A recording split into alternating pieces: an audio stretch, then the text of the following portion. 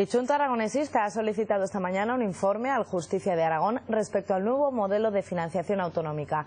Este partido considera que el nuevo sistema no respeta el Estatuto de Autonomía de esta comunidad, ya que no tiene en cuenta criterios como la superficie, la distribución de la población o los desequilibrios territoriales. Se han atendido criterios que interesan a otras comunidades autónomas y concretamente a Cataluña y Andalucía. No voy a hablar de otras, pero concretamente a estas. No hemos comprendido cómo el Gobierno de Aragón se ha limitado a seguir las directrices de Madrid y ha renunciado absolutamente a defender los intereses de Aragón.